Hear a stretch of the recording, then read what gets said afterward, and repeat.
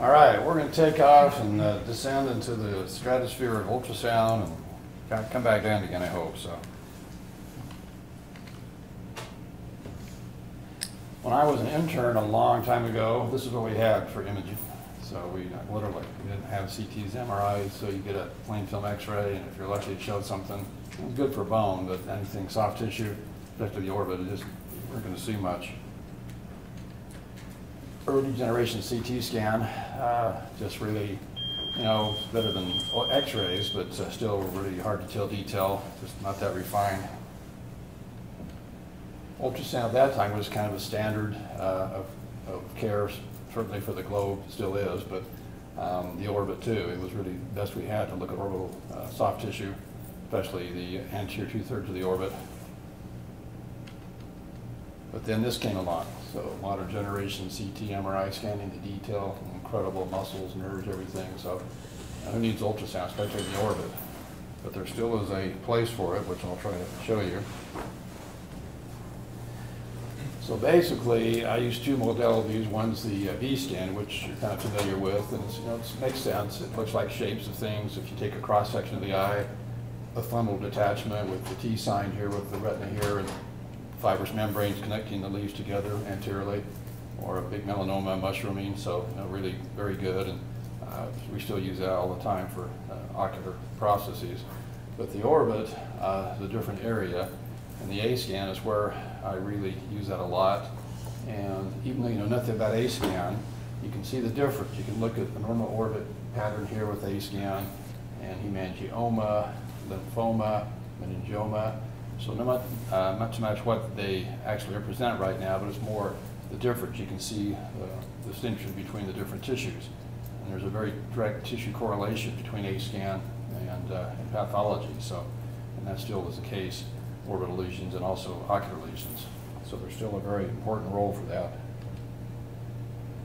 So basic principles, sound reflection from interfaces. So sound goes out, hits things, and bounces back again. We're not the first to think about this.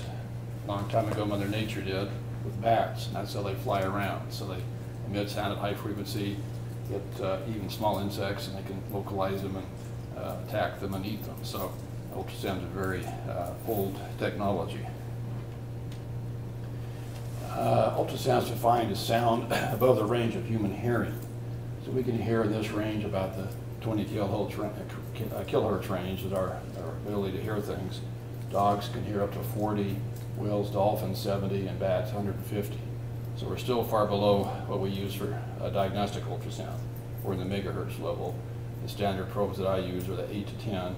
We can go up to 50 or 60 with UBM, so high frequency. So medical ultrasound, abdominal, in this range of frequency here, ophthalmic up to 60 as I mentioned.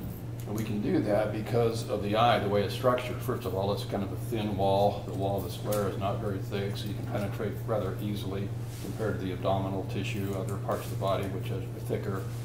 And also the eye is full of fluid, so ultrasound travels readily through fluid-filled structures.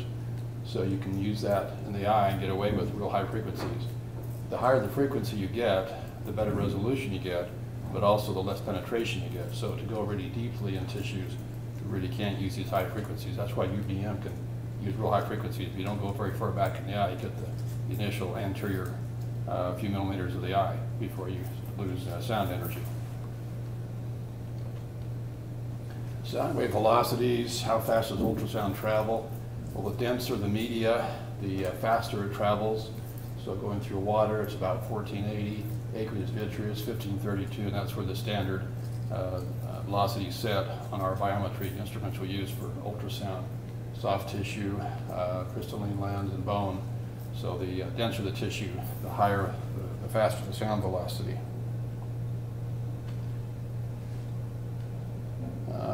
I did a study a couple of years ago on 1,000 patients just to look at clinical correlation, and these are the results of the study, which I'll address a little bit further. But basically, the impression of the referring doctor, he said this is probably a tumor, probably a nevus or melanoma, was confirmed in about 400 of these patients. No findings in 279. Clinical impression altered or clarified in about a third of them, and incorrect diagnosis in 5. So that was just the results of a study that I did. So the basic principles again: sound reflection from tissue interfaces, B scan, brightness amplitude, the A scan is time amplitude. I'll explain what that means a bit more. And then UBM ultrasound biomicroscopy with high frequency immersion ultrasound.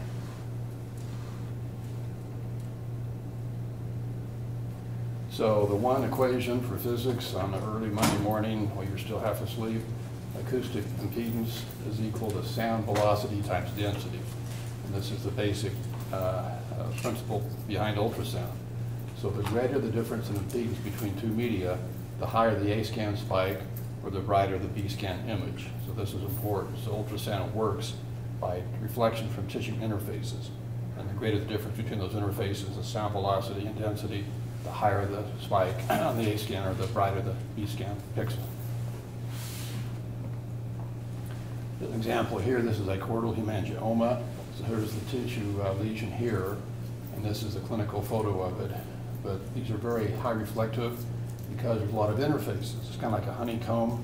As a sound beam goes through this, it hits a septa, spikes up, hits a blood lake, goes down, septa up, down. So this constant interface sound velocity difference. So as you see going through the eye here, here's the A scan. So here's the vitreous. The vitreous is homogeneous. Usually it's just a consistent media, so the sound just goes through it without much reflection, a little blip here or something. But as you hit the fundus, you suddenly change this impedance quality. You go from a sound velocity or one velocity to another, and you get a high spike from the retina. And once you're in the orbit, you get a lot of spikes because there's a lot of stuff in the orbit. You get blood vessels, muscles, septa, fat, so you get a lot of interfaces to reflect sound. The correlate to the B scan is darkness. So again, there's not much reflection inside the eye, so it's dark. Here's the vitreous cavity corresponding to a flat line on the A scan. Then once you hit something, you start getting reflection of sound. So the A scan displays that as spikes, the B scan as bright dots. So this hemangioma is quite high reflective because there's a lot of interfaces. You get a bright lesion on the B scan and a high reflective on the A scan. So the actual lesion is from there to there. So that's all inside the lesion, and it's quite high reflective because of the reflection of the tissue. And this is important because this is really very diagnostic. I can look at this and tell you almost all the time that's what it is. It's a hemangioma and not a melanoma, not something else. So there's a real good correlation to pathology. So B scan brightness amplitude. So the B scan probe looks like this. And there's a marker on it, and that marker is important because that tells you which way the transducer is oscillating. So it kind of oscillates in one plane, and that, where you point the marker, tells you which way it's oscillating. And that's important for localization of structures, and I'll discuss that a bit more. So the B scan, if you take off the tip, you see this transducer, and this is going to go back and forth about 15 to 20 seconds times a second. So you get this scanning of the eye, and as you point, you go across the eye, you look at different quadrants of it.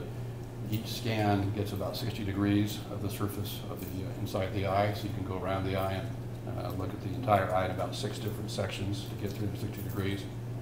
And this is what a B-scan picture looks like. Here's an axial scan going with the probe right against the cornea, and this is called the dead zone. When you put the probe against the eye, you lose information right in this area here because that's kind of where the sound is reflecting and being picked up by the same transducer, picks it up and sends the sound. So it's called the dead zone. So you really can't get much information there. That's why we use immersion techniques to back the probe off to be able to see structures in that dead zone area. So when you're right against the eye, right in here is the cornea somewhere, the anterior chamber's in there, in front of the lens, so you really don't get much information. Once you get past that, then you're inside the eye. So here's iris, here's the back of the lens here, and you're going through the eye here, here's the optic nerve. So this is a B-scan picture. Examination techniques, as I mentioned, the marker on the probe is important because that tells you which way the beam is rotating, if the transducer is rotating. So by definition, when you have the marker this way, kind of in the plane of the slide here, This is parallel to the limbus. So here's the limbus here, and you're going back and forth in the plane of the picture. That's called a transverse position. So when you're parallel to the limbus, wherever you are in the limbus, if you're parallel to it, that's called transverse. If you're perpendicular, so if you rotate it this way, so here's a marker up here, and you're going this way with the transducer, that's called a longitudinal position. So here's a limbus here, and you're perpendicular to it. So longitudinal, transverse are two major probe positions that we use. Excuse me. And that's important because when you look at tumors and things, you want to be able to characterize the different dimensions of the tumor. And that really translates clinically to practical use because we do plaques all the time. We plaque radioactive plaques, red iodine for melanomas. You want to be able to tell the maker of the plaque what size to make the plaque when you put it on the eye to kill the tumor. So those dimensions are important. That's the ones that I do when I measure these for the retina guys. Here's an axial scan right against the cornea. You're going through the eye here.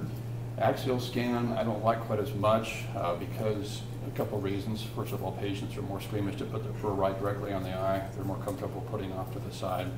And also you lose information as you go through the lens. You get some sound absorption. You don't get as much information from the sound by going directly, except by bypassing the lens. So that's why I prefer other positions besides axial, but I use this occasionally for certain things. So here's an example again. So putting the probe here, this is an axial view going through the eye here. Again, here's the back of the lens, posterior lens. You're losing information up in this area of the cornea and the anterior chamber. And here's a small tumor. So you can see this. This would be superior to the optic nerve. Here's the optic nerve shadow, and here's a lesion just above that you're capturing. But it's, it's kind of attenuated. You're losing information from the sound because it's being absorbed by the lens. So that's why axial isn't the perfect view for this. Again, so transverse. So again, you're parallel to the limbus, going this way with the beam, so sweeping across the eye in this direction, kind of an anterior to posterior direction. And here's the longitudinal view. You're going superior to inferior. So if you got a lesion in this area, you're going to scan it both directions, this way here and this way here are the two major ways. You can also do obliquely in different views, but these are the two major that we use to characterize lesions and to tell the information for the plaque making. So here's a transverse view. Again, so you're sweeping the plane of the slide. Here's the lesion here, so you go across the lesion this way, and then it displays it on this way. And the way the software is made on these machines, it always displays where the marker is on the probe, that's displayed as up on the screen. So wherever you point your marker, that will just display as up. So if you're, in this case, the marker is towards us here, and so the lesion is here, so this is it just rotates it, and you have to kind of think three-dimensionally when it shows it, that the lesion is always up. So if you can turn the marker inferiorly, you're going to see the lesion on the screen as being up. So you just have to think in those terms. Longitudinal B scan, again, here you're going perpendicular to the limbus, so you're right here, and you're sweeping across the lesion this way, showing the lesion in this direction here. So those two views of the lesion, you get a transverse view and a perpendicular view, a longitudinal view. Again, it shows it here clinically.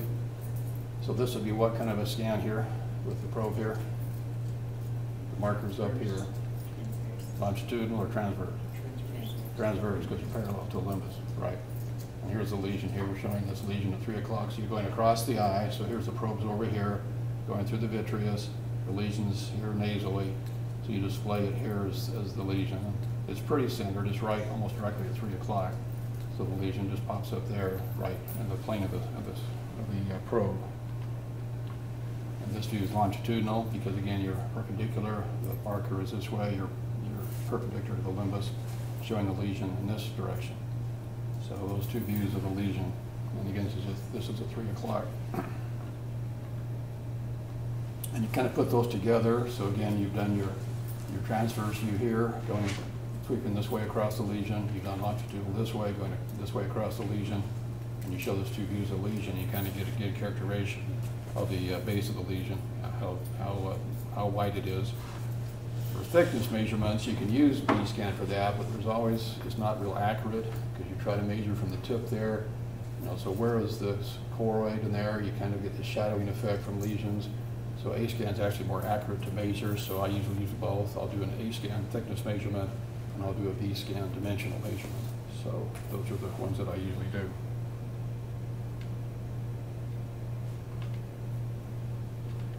And I mentioned the A scan, so again the probe is here against the sclera, the dead zone here, just like the B scan. This information here is lost because you're right against the eye, so about 3 to 5 millimeters here.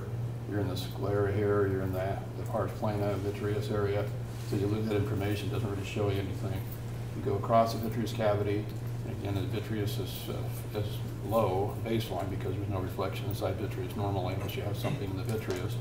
You hit the lesion, you get a difference in impedance going across, the sound velocity changes, you get a high spike from the surface of the tumor. Then once you're inside, depends on the structure of the lesion. So based on pathology, if there's a lot of interfaces, how dense they are, you know, what size, proportion of size they are, all that information is inside this, so that really helps characterize lesions.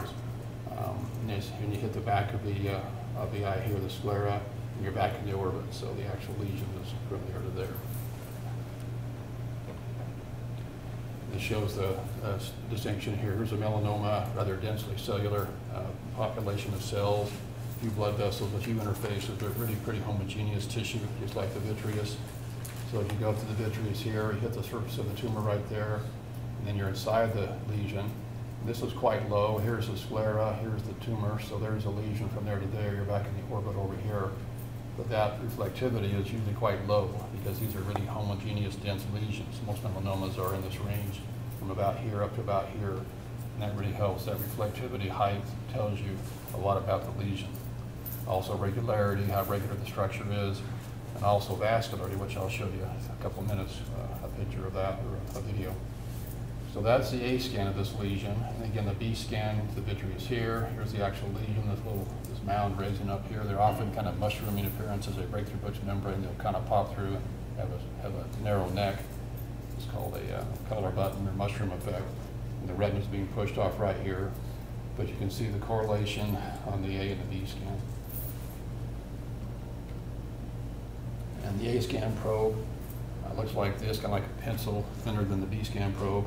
And there's no mark on this probe because it doesn't really matter. The sound beam is generated by the transducer in all directions. It doesn't sweep like the B scan probe does. So there's no marker just to orient you. It's just a single sound beam coming out in a wave.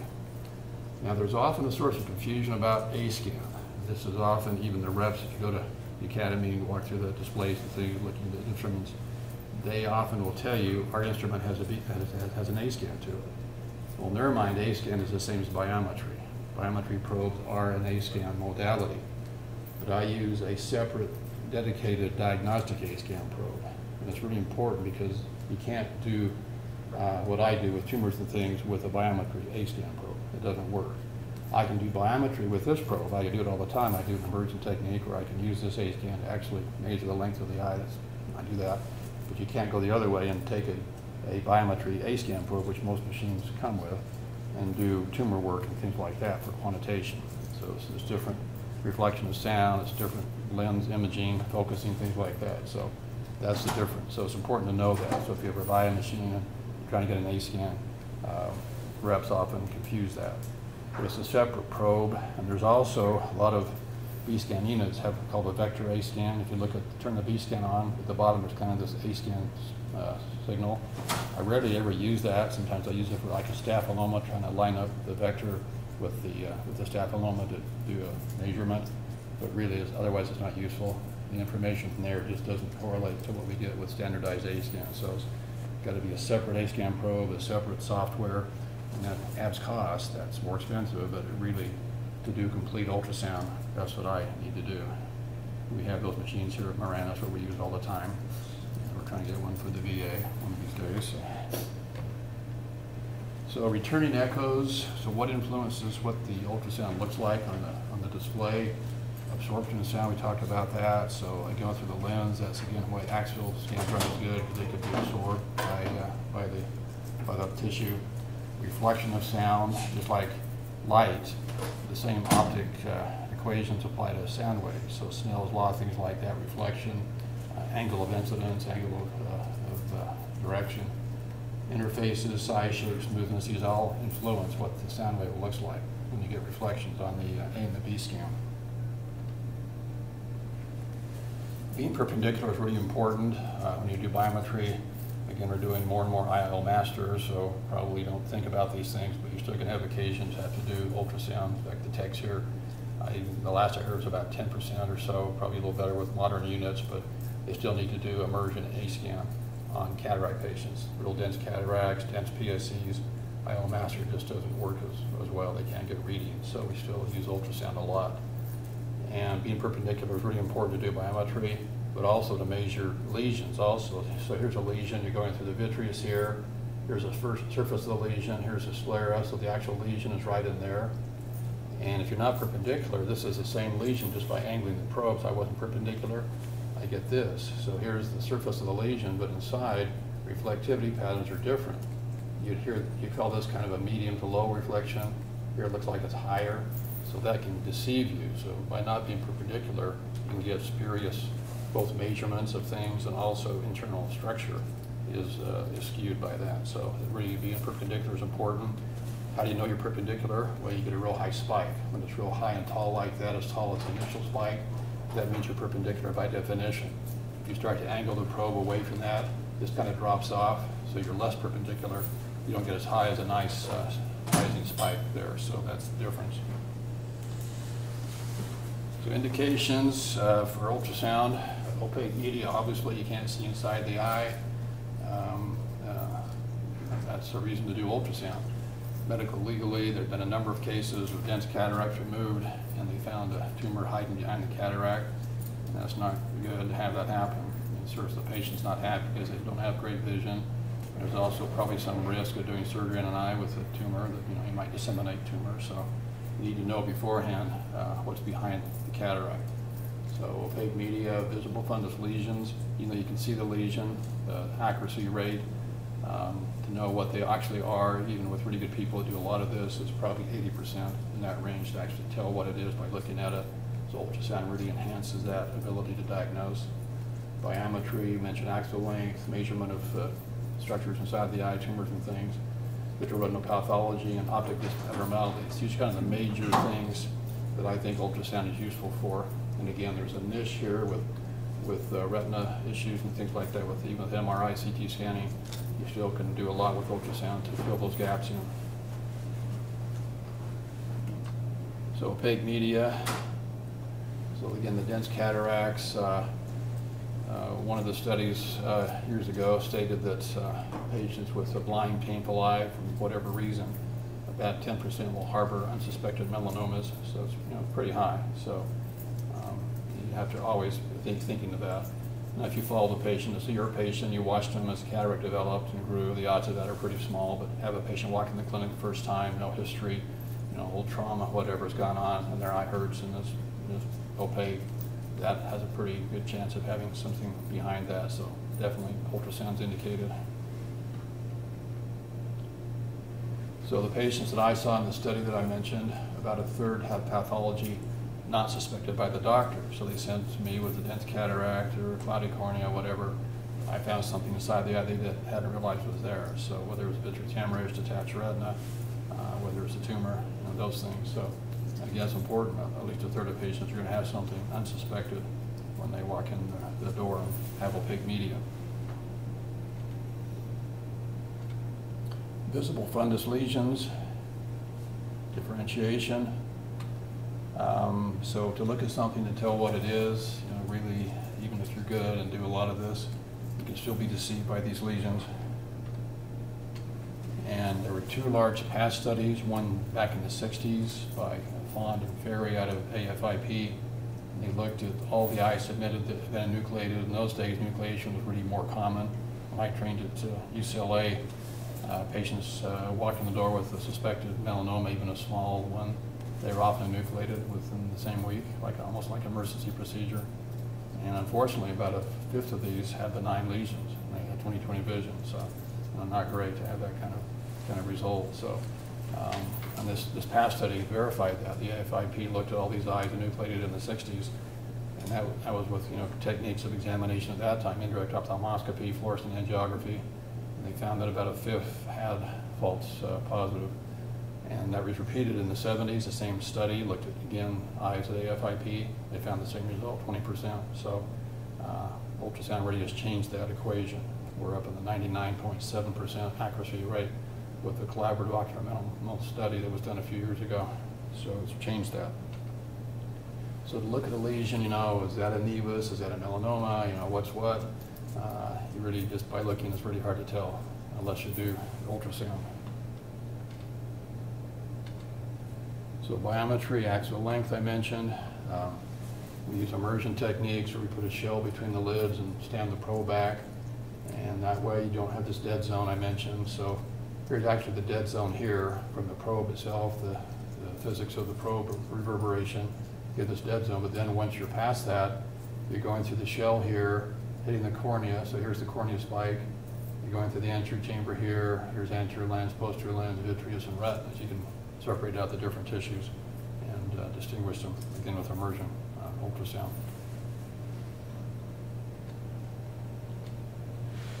Measuring lesions. Here's a lesion I saw years ago.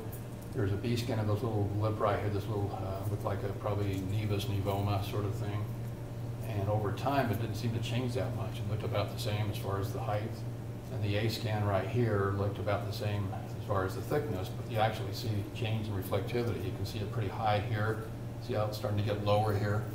It will change to getting lower usually means it's getting more homogeneous. It's going from a nevus, nevoma situation to more of a melanoma.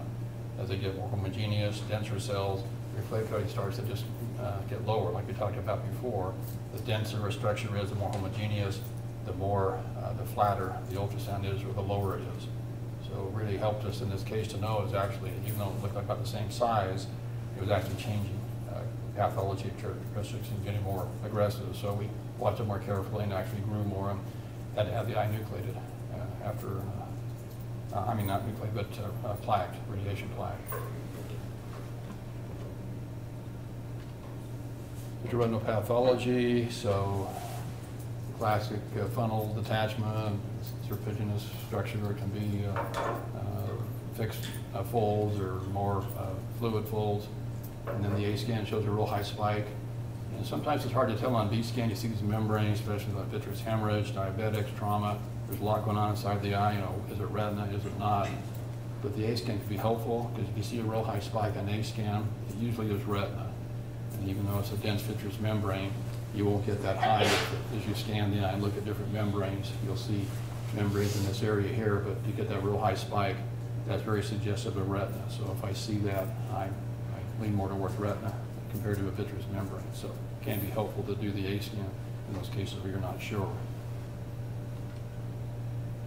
It shows different configurations of detached retinas. Here's kind of a shallow one, but attaches the optic nerve. You always look for that. You try to find the optic nerve shadow, and then you look and see if there's an attachment of the membrane there. Again, that's more suspicious for retinas, not diagnostic. You can have a dense vitreous membrane that still attaches to the optic disc, but it's still, you see that with a high A scan spike, that's almost always going to be retina. Here's kind of an interesting affinity pattern on the long-standing detachment with cystics inside the retinal cyst. It's kind of an interesting pattern there.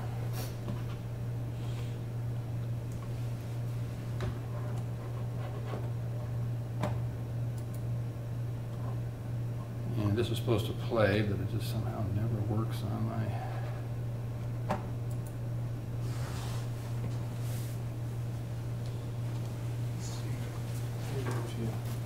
This is what you can do to make it separate.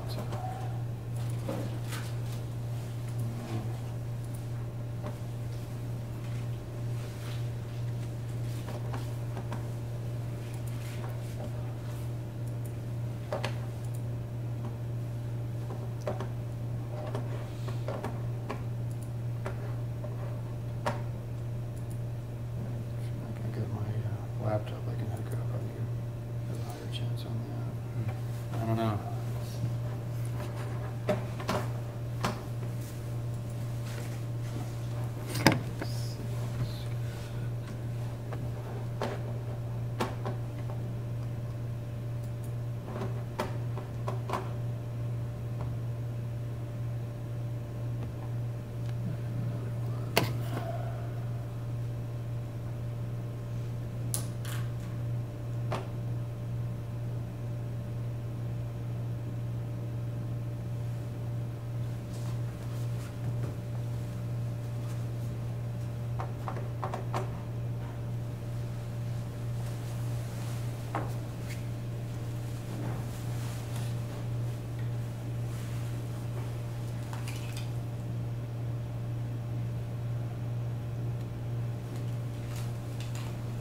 What I'll do is I'll hook up my laptop after this and show you some kinetics. I have it on that, it will play.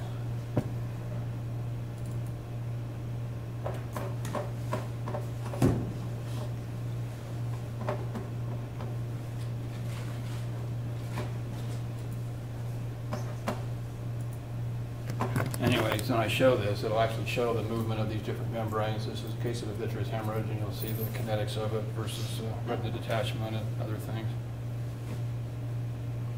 There's a small melanoma right here with an overlying retinal detachment. It just shows the top membrane versus the more fluid membrane of the vitreous membrane. And here's a melanoma. Here's the retina detachment over it. Here's a vitreous hemorrhage, just kind of fluid flow as the eye moves. So I'll try to show all those to you with on my laptop. And the A scan shows a high spike here, and again, actually has movement of the A scan. There's a little wiggle of the A scan that goes along with the membrane versus a solid lesion.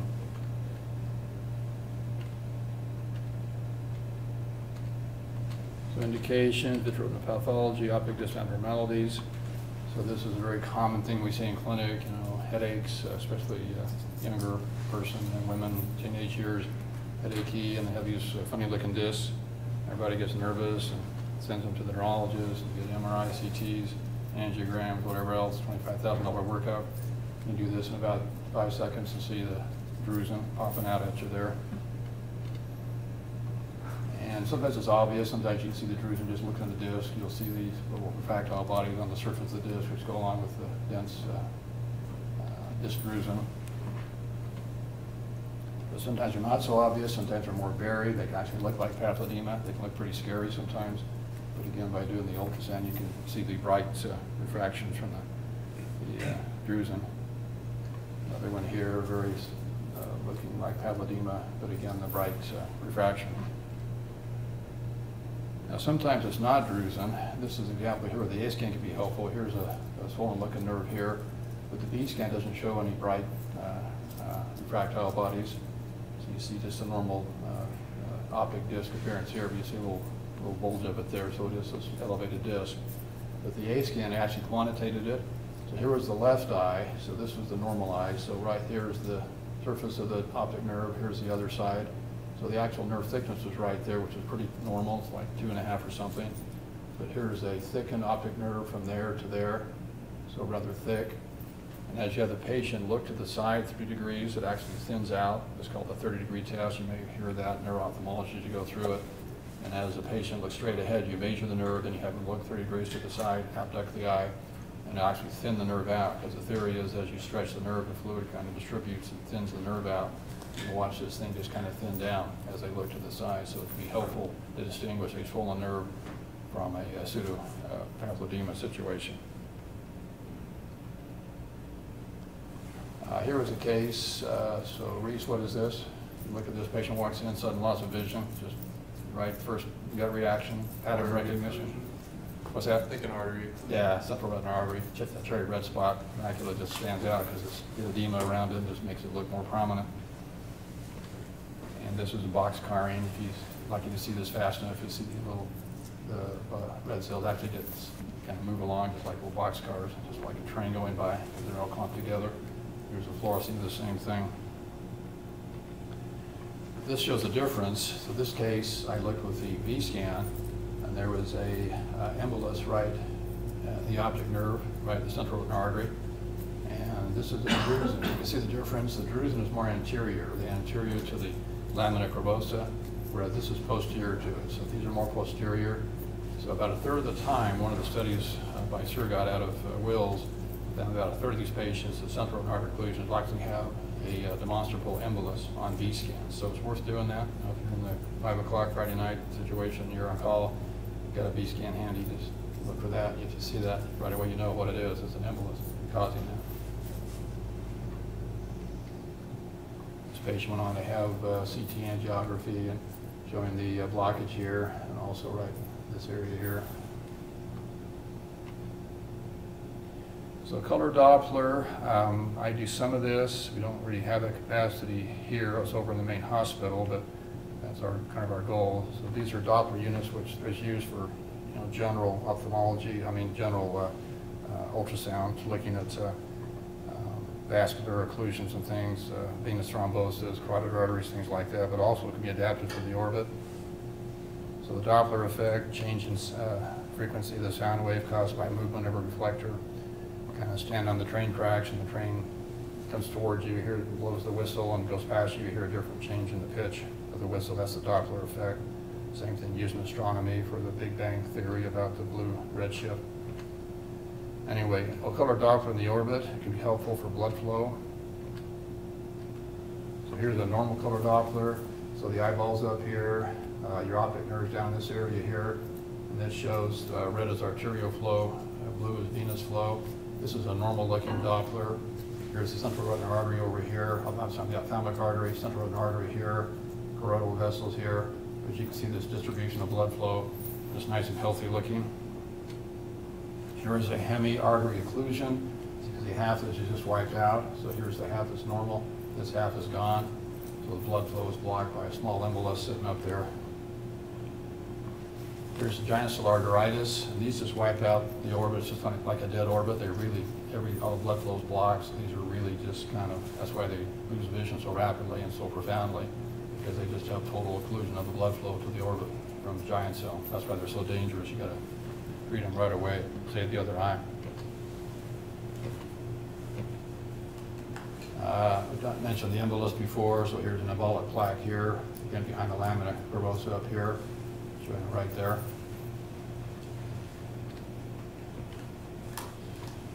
Orbital venous flow. Here's a normal superior ophthalmic vein. Kind of a nice venous pattern right there as you look superiorly.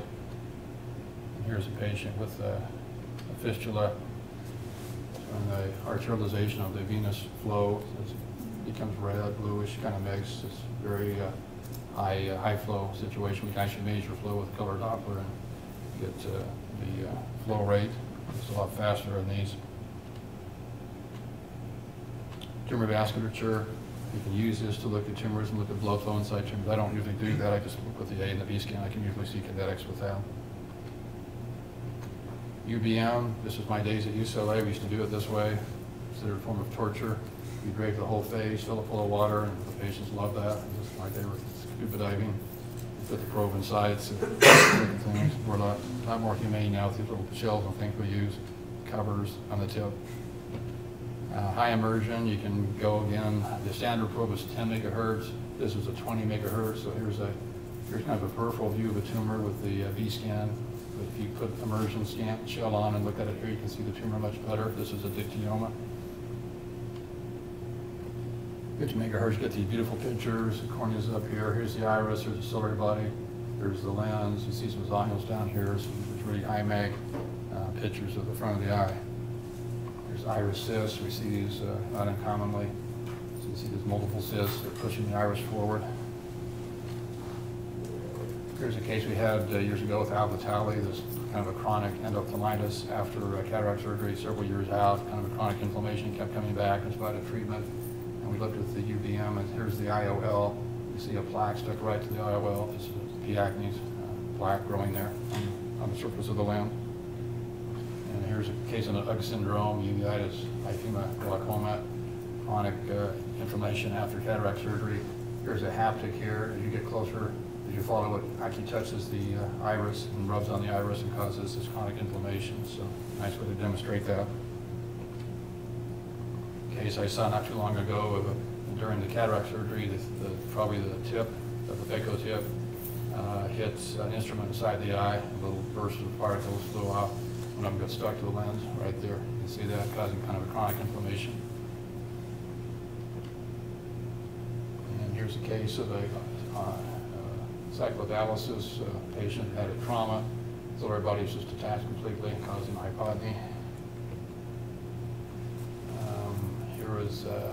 Here's a neurodialysis again, showing just the breakthrough here of the iris separated. This shows a different, same lesion here. This is a cystic lesion with the 10 megahertz standard ultrasound with immersion. Here's a 20 megahertz and here's a 50, just showing the resolution we can get with these higher frequencies. Study by Shields, I copied this out of one of the journals.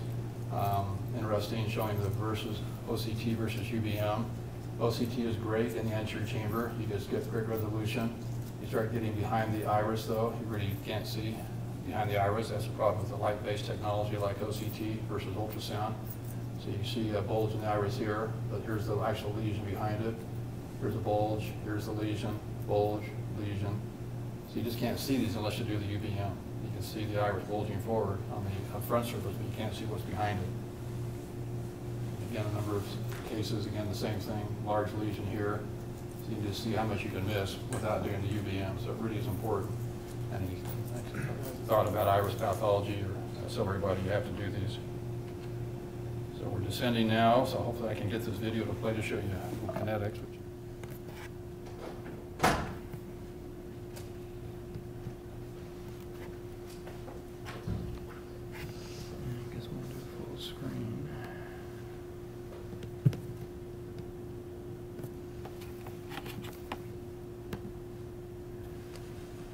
So here's a detached retina with some vitreous hemorrhage, and you can see as the eye moves, again, that stiff movement, it's just stiff. It doesn't really flow freely like a vitreous membrane would.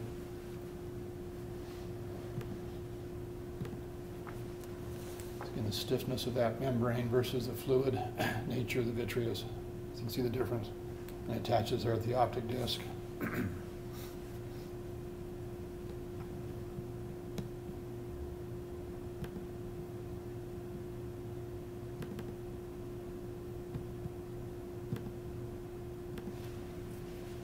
Again, here's that tumor, but this is the vitreous, this is the detached retina over it. You can see as the eye moves, it just kind of that taut, like you tighten a rope or a string and twing it.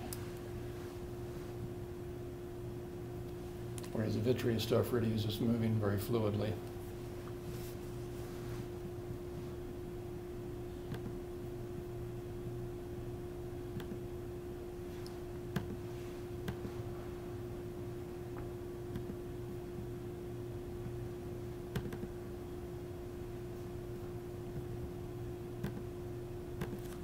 Now here's a tumor, but there's the detached retina over it, just very stiff, just not fluid moving.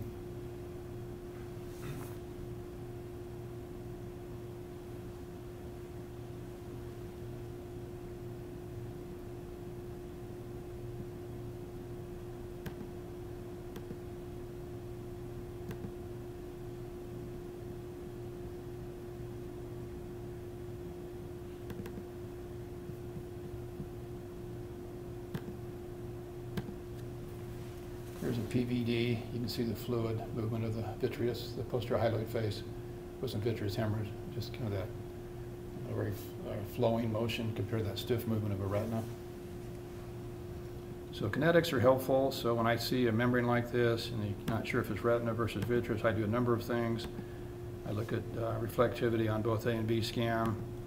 I look at movements, kinetics. I try to follow it out, because often vitreous membranes will not, they kind of disappear as you follow them peripherally. They get weaker and weaker, whereas retina detachments stay strong all the way to the periphery. So those are things that I kind of watch.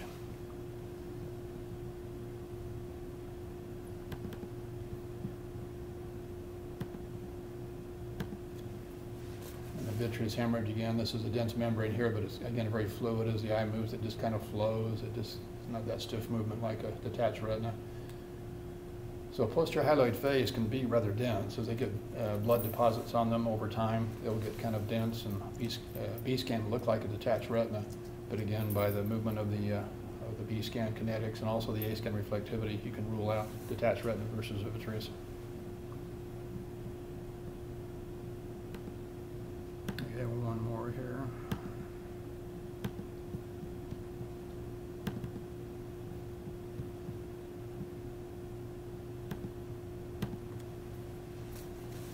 This is actually a tumor, but there's blood over it. You can just see the blood just kind of flowing. As it kind of moves, it just kind of flows under the retina, under the detached hyaloid face. I'm sorry, the retina's not detached.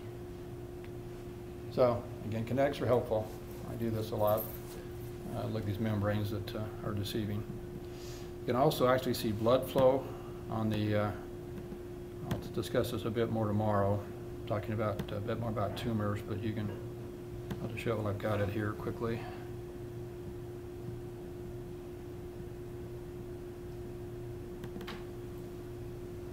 So the A scan,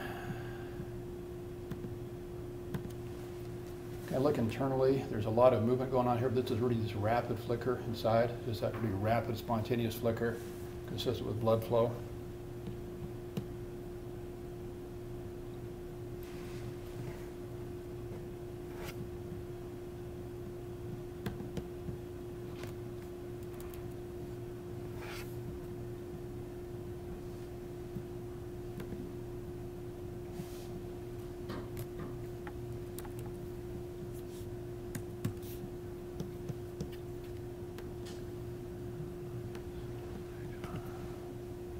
I'll show you one more here of the B scan.